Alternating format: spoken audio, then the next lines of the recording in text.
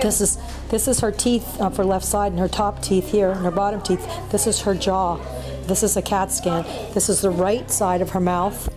And as you can see, this is coming up underneath on the right side. See how it's coming up underneath? Wow.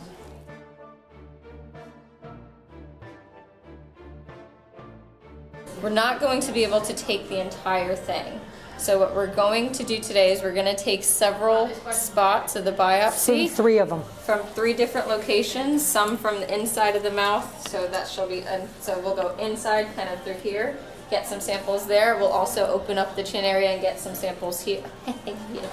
And then we'll get some of those samples, and we're going to send that off for histopathology. And what they're going to do there is they're going to, one, see if anything grows. So they'll take part of the sample to see if anything grows as far as like bacteria, things like that. And then they'll also look at the parts of the bone and what we're sending out. Based on what we find after the biopsies and everything today will determine how we would progress with treatment. What, like basically, what is the next step? What is the next step? So we can't take out half of her bottom jaw without completely affecting her quality of life. So ideally, we're going to try and minimize what we can today, get the samples, send that out.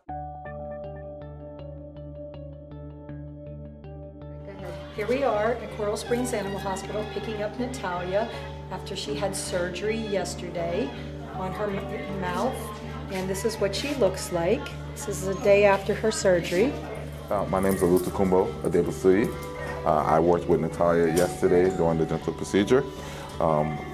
Yesterday, as we mentioned when we called you, we're going to remove that lower right quadrant on Natalia's mouth due to the fact that the teeth were in essence floating, just the gum was holding them in.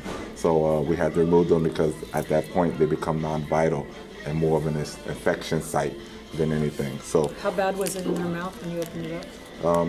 Very bad, as far as like nothing we've seen commonly. So this is a very rare case.